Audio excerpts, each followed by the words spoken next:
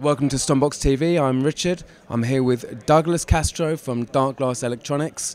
We're in the Marriott Hotel at NAMM 2016, but we just want to find out a bit more about Douglas, the man who gives his name to Darkglass Electronics. Because I guess that's something that some people don't even know, that Darkglass is it literally comes from your name, does it? Yeah, it sounds like a play on words, yeah. Well, it started 10, 12 years ago when I was writing a lot of music, progressive metal, and I was posting a lot of demos in message boards and forums, and I would put all the material under the name of Darkglass. So Darkglass was like my project. It never became a band or anything like that, but then that kind of died off, and then when I started making pedals, I sort of liked the name, so yeah, I just took it. So how old were you when you started Darkglass Electronics? I was, let me think. It's kind of hard because I started like tweaking with circuits and stuff when I was about 20 years old, just fresh out of high school.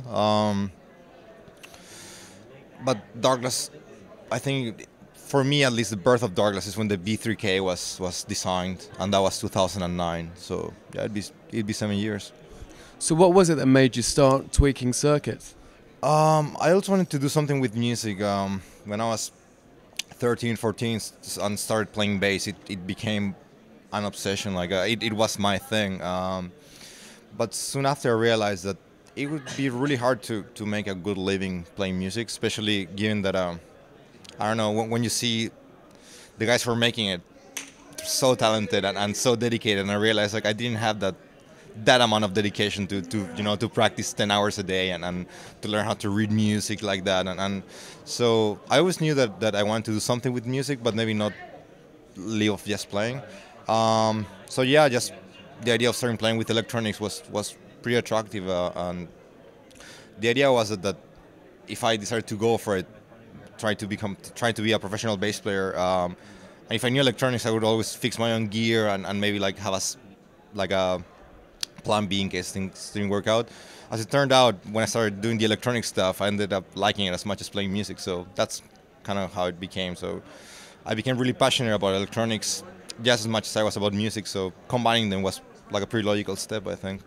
So did you study electronics, or have you learned that from what you've done? Well, I went to study industrial electronics technician. So yeah, I do have a formal background in electronics. It was a very brief career, just couple of years. I just wanted to like get some sort of degree and just start working as fast as I could. So yeah, but what I went to study, it's mostly industrial stuff. So it's like electric engines and main automation, and it's nothing to do with audio or music. So that part I kind of had to like learn by myself for sure. Okay. So what was your vision when you first started Darkglass? What did you envision it would be if you fast forwarded to now? That's kind of hard to say, because I think when you like memories, it's a very tricky thing, and when you look at things in retrospective, it's always easy to kind of like kid yourself or like have a distorted idea on how things went. I think that when I started working on the B3K, which was our first product, I knew that the sound that I had in my head didn't exist. So it didn't matter what I tried. I just couldn't get there. I could get kind of close, but not really. So it first started like that. I just wanted to get the sound I had in my head into an actual pedal that I could just plug and get it. Once it started developing and the B3K started to get ready, and I showed it to other bass players, they were like, "This is exactly what I've been wanting for." And then I realized, oh, like there might be a lot of people that might want the same thing as me. I think once I realized that, and once I compared it with other bass distortions that were around, and I realized that it was actually pretty good and it could compete, then I think my ambition grew, and I realized that this could actually become a real company. Then I started reading a lot about entrepreneurship and business, and started getting very passionate about that also. Kind of what does it take, and how can you take something that starts as an idea, so it's something abstract, might be a dream or a vision of something, or usually you have this idea or concept on how you think things should be, and starting from that really abstract and fragile point of just an idea to actually building a business and to grow a business, it's it's very interesting too. Like running a company, it's a very creative thing. I think people tend to think of management. People tend to think of management as a like a menial or boring stuff. For me, management is just as creative and challenging as playing music or designing electronic circuits. I would agree with you. Obviously, I'm a business owner, and I fully agree with you. We've known each other for a long time. I think we were second dealer on board. Is that right? Yes, you were dealer overall. I think third. In the UK, second. Yeah. Okay, so obviously I know how passionate you are about entrepreneurship. Who would you pick out as inspiring you in terms of that, maybe outside of the industry? Oh well, there are many. I read a lot of biographies. I read a lot of books actually. I think that's kind of one of my like secrets, but not real secrets. I love reading and I read voraciously. Well, right now Elon Musk is like he's the guy. I think he's the best, probably the greatest entrepreneur ever. But of course, like Steve Jobs, Henry Ford, Bill Gates, just the great ones. I'm really interested about people who saw a different way of doing things that was so radical when they thought of it that kind of like no one else agreed with them. You know, their vision of how things could be was so far out there that people thought they were crazy. And the amount of stubbornness and resilience it takes to go through all those challenges and just make your vision a reality and take it to the point that those guys took it. I mean, Elon Musk and Jobs and Bill Gates, massive success. I really admire that determination and that capacity of having a strong vision, believing in it, even when you don't have any good reason to believe in your vision. You know, there's no evidence in reality supporting your beliefs on how you think things could be, but you still believe in it so much that you go for it and you make it happen. I really admire that and I respect that a lot, and that really inspires me for sure. Well, I think the bass pedal market is a little bit smaller than the smartphone market, but nonetheless the same passion and dedication comes through in all your products. So I think that's to be admired within you. Well, thank you. Well, you know, for me, I'm really passionate about making things the best they can possibly be, and so that's why I'm very obsessive with all the little details and everything. But I think it all comes down to just enjoying what you do. I love designing stuff. I love designing circuits and working with my team on, you know, when every single detail. It's very fun and it's very, very, very interesting to me. So it's not really work for me. It's something that I love to do, and I would do it for free. Like if I didn't have to make a living, I would.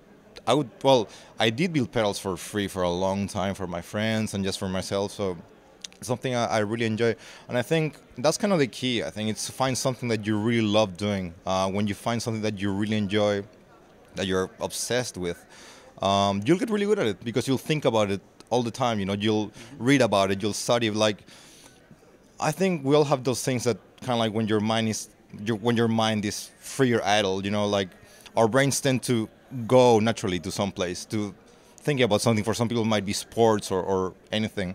For me it's that every time I'm reading a book or watching a movie or trying to fall asleep, all I think about is just circuits, and I'm obsessed with it.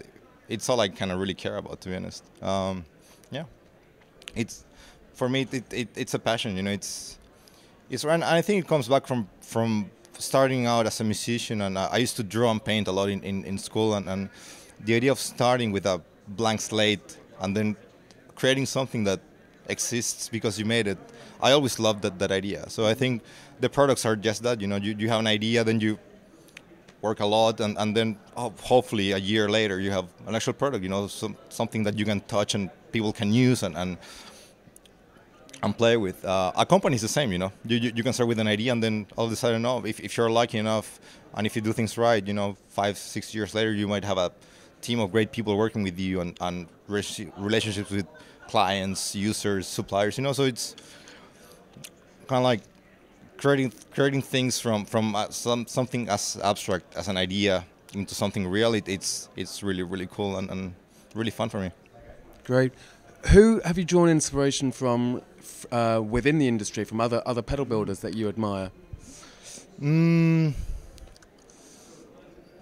I'm I'm not sure. Like with pedal builders, it's hard for me because I own a lot of pedals. I have a huge collection of pedals, but since it's something that we do, I try not to pay too much attention to what other. Of course, I have an idea of kind of like what other companies are releasing, especially with the competition. But I try to do things kind of like my own way, and so I try not to pay too much attention to what others are doing. Within the industry, though, Sheldon Dingwall is a really good friend of mine and a really, really inspiring figure to me. He's the way he just doesn't like care of what's normal, that irreverence and that courage. It's very inspiring to me, and I try to learn from that a lot. Well, Leo Fender, I think it's one of the greatest. For me, he's right up there with Henry Ford and Steve Jobs. He's one of the greatest entrepreneurs, I think. So yeah, there are many, and just because I might not draw inspiration directly from other pedal companies, that doesn't mean that there are not other great pedal companies. I think there's a lot of great people doing great things out there, and yeah, I have a lot of respect for many of my colleagues and competitors, for sure. Well, it's interesting that you try not to look too much at what the competition are doing, because there was one very high-profile competitor checking out your new gear today that we saw on the stand. So that must flatter you. A brand that must have been something that you looked up to when you were starting out is now checking out your products. Yeah, it's kind of crazy. Well, this whole thing is crazy, to be honest. Like I half of the time I wonder how did we get to this point. Really, for me, it's really hard to believe. We're very fortunate to have a very nice facility in Helsinki. Beautiful office, really big, spacious. There's a team of 6 people building pedals. That's all they do all day. Great people that I love to work with. And for me, it's always mind-blowing. Like when I go every morning to the office and just like see kind of like what this whole thing has become. It's quite crazy to me. So for me, something like what happened today is just as surreal. And I think it's fine. I mean, at the end, I think people who try to get ahead by copying what others do don't get it. I think the companies who really make it, not just in this industry, but in any industry, are the ones who have the courage and the vision to develop their own stuff. Like the people who try to kind of like take a shortcut by copying, they don't get it. Like that's exactly why they're not in that position. That's why exactly they resort to copying. I think if more people just try to do things a bit differently and just kind of like, just be a bit unusual, like take risks. I think that's really hard for people to do, especially because copying is much easier and it's really tempting too, and I think there's nothing wrong with learning from others, but I think you're selling yourself short when all you can do is just copy others. I think you're kind of like depriving yourself and others of becoming like, growing into your own, developing something by yourself. And also, when you do something as difficult as designing, a product or building a company, you build the company and the product, but you kind of build yourself on the way too. Usually, to get to, to become or to get to the point it's kind of hard to say.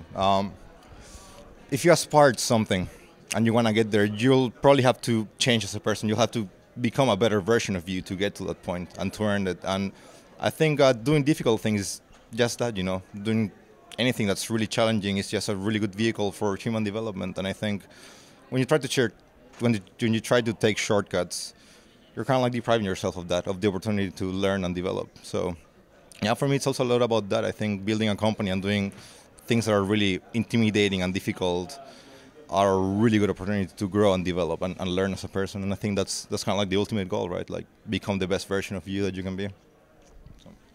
So what's not the end game, but where do you go from here? You've been doubling in business year on year. Is that's yeah. Right? But where do you want to take it to? Where do you think now I'm happy with what the company is? I'm not sure if that will ever happen. Because we'll have these goals and then you meet them and then you're like, okay, what's next? And there's always something else there's always a new challenge to conquer. There's always a new dragon to slay, There's always a new monster lurking in the dark trying to eat you, you know. So I think that's I don't know. Like for me, the end game is just do what I do every day. It's just get up every day and get excited about the things we're doing and feel like we're making progress or that we are doing our best to accomplish something bold and ambitious. And I think in a way I'm not very happy with what we've done so far. If we've done really well, and I'm really grateful for it.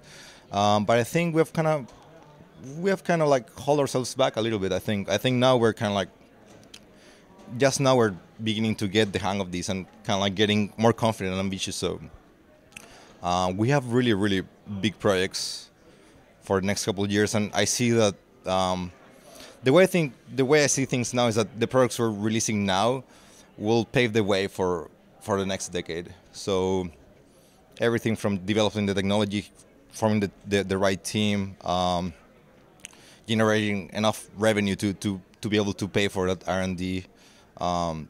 So yeah, I think the best is yet to come. I think we're just getting started. I'm just getting the hang of this. So yeah, there's a lot I like to do with software, especially. I don't know. There's just so many cool things to do. There's so much that's not being done so far. I think I will start to think what's the best product that nobody's building, and try to figure that out and give it a try. So yeah. Next step, at least this year, I think I need some more engineers. So far, I am the only engineer in the company, which is kind of crazy because we've just released two new products. So yeah, I need some help with engineering. So the goal, at least, is for me to detach myself a little bit from the day-to-day R&D and more like oversee the big projects. So yeah, actually, when I go back home, I'll start. I already have one engineer that's coming in March, and then I need another one that I'm still looking for. So, well, if anyone watching is willing to move to Finland, send me an email. You never know. Now, outside of building pedals and now amps, you did say you think about building pedals and amps 24/7. But I know that you're very much into keeping healthy living, healthy eating, working out. I guess that's healthy in body, healthy in mind, is it? Yeah. Well, I think the benefits of being physically active and I'm not really obsessive with like clean eating or healthy eating. I enjoy myself. Like I eat pizza and ice cream and I drink beer like everyone else. But I think we all feel better. I think when you feel good. If you feel like you look good, you feel good, usually do good. I think kind of like keeping that confidence high is really important. And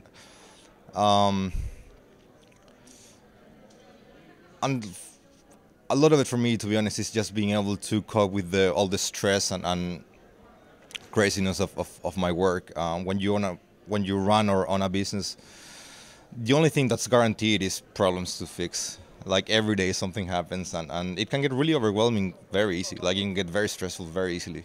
For me, training a lot, it's a really good outlet and it really helps me get my head clear and just gain perspective. I think we many times exaggerate or overreact to things, and I think usually when I'm feeling really bad about something, maybe really anxious, usually after training you kind of have like a healthier perspective about it. You can see things more clearly and not get too caught up with it. Same with meditation. I'm really big on meditation. Actually, I meditate every day. That's helped me tremendously, actually, to deal with the with the craziness. I think when you have a very active mind, it's very easy to just be like lost in thought all day. And I think being able to quiet the mind can help a lot. For me, it's very important to feel like every morning is a clean slate. You know, like every day it's a new chance to build a better future. And for me, starting the day with meditation or exercise, it helps me get to that point where every morning feels like a clean slate, where we can do work and make things better for us and for our customers. So a nice outlook. And you are recently married as well. Yeah, I got married a year and a half ago. Hannah. Hi, Hannah. Yeah, she's a My wife is just as crazy as me. She's a smart one. I'm the pretty one. They're listening. I'm kidding. She's pretty and smarter than me. Yeah, she's veterinarian, and now she's getting a PhD in molecular biology. So also crazy hours. So it kind of works really well, I think, because we're both at work all day. So. If only she was an engineer. Oh yeah, I wouldn't like to work with her. I think that get weird though. Like I don't know. I think it's good that we both have our own worlds that are very different, but we also understand kind of like what the other one is going through. Yeah, I think it's really important to be with someone that you respect and admire in life, and if they share your level of commitment and passion for work, that's very important. Because I think for me it'd be really hard to be with someone that. Not there's nothing wrong with it, but maybe someone who has like a regular job 9 to 5, and maybe they're really passionate about their hobbies or something else. For me, it's really hard to be with a person like that, because I know that they couldn't understand what I go through every day. So yeah, I think I got very lucky in that sense that I share my life with someone who gets it. Well, listen, Douglas, it's been fantastic chatting to you. It's been an absolute honour to be a dealer for Darkglass and to have been on board so early and seen the success that we've enjoyed as well off the back of you, and we really look forward to the future. We wish you nothing but success coming to NAMM and seeing you launching. You said 2 new products. I counted 4. I think you forgot your cabinets, and it's just brilliant seeing you in the main hall of NAMM as well, which is a real significant step. So. We wish you nothing but the best for the future. So thanks for chatting to us. Thank you so much, man. Cheers.